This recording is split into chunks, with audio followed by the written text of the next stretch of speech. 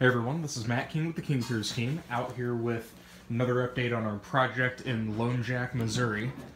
So we started this project last Friday.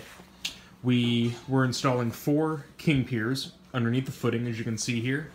And in order to be able to excavate below that footing, we had to first saw cut a section of concrete out and then dig down below the footing. Thankfully, the garage floor is already set on that footing, so they're fairly shallow digs, a lot less digging than we are typically used to.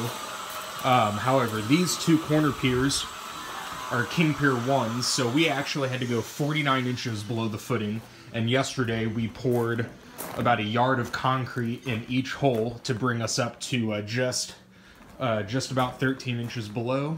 So now here, starting shortly, we're going to take our hydraulic bottle jacks or steel shims, get that pier raised up. We're going to use put a 30-ton bottle jack on each side of the pier, slowly raise it until it's tied up against the underside of the footing, and then we are just going to keep raising it until we get it back to the correct level elevation. And then these steel shims are going to be put between the underside of the pier and that load-bearing steel plate that the pier is currently set on, and that's going to lock that pier in.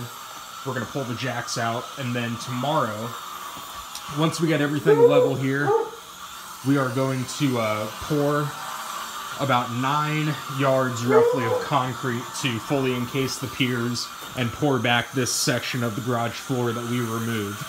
So today we're just getting the piers raised, getting all that done, and then tomorrow, first thing in the morning, we'll be doing the concrete and try to get this project finished up. So stay tuned for more updates. You can go to our website, www.kingpiers.com. You can find all our pictures, videos from current and past jobs on our YouTube and Facebook channels. And you can always give us a call, 1-816-288-4373.